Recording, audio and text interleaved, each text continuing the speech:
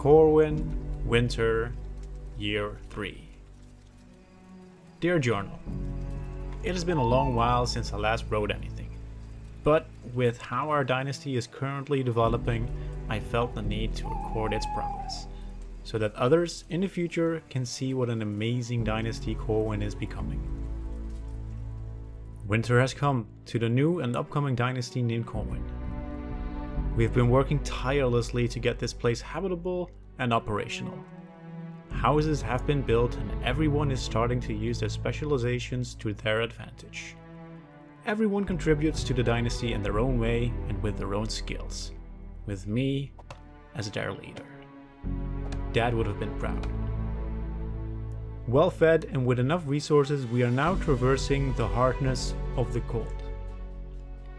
Bravely and valiantly, we keep at it and keep Corwin growing strong.